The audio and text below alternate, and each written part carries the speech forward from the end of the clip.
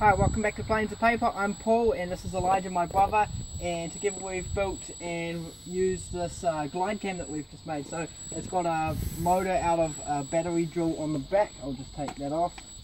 And it's got the ESC and receiver out of a radio control car. So when I squeeze the trigger on the throttle, I've got forwards and backwards control. I've got two 3D printed pulleys running on 608 skate bearings and a DYS 3-axis gimbal battery and a second receiver which controls the gimbal. So I'm going to put this on here. So it's good that you don't have to thread it through before you put the rope up, because that would be just a pain. And we have got full control along the line, and we can adjust the angle of the gimbal as well.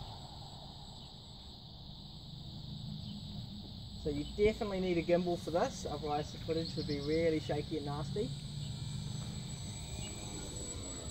So yeah, this works on ropes up to about 20-30 meters, and if you have a look on the screen there, the footage is rock solid because it's running through that nice gimbal.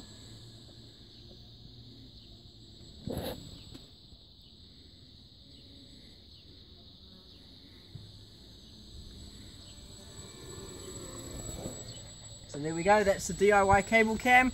If you're interested in making your own, I'll probably upload an article on my website about how I built it.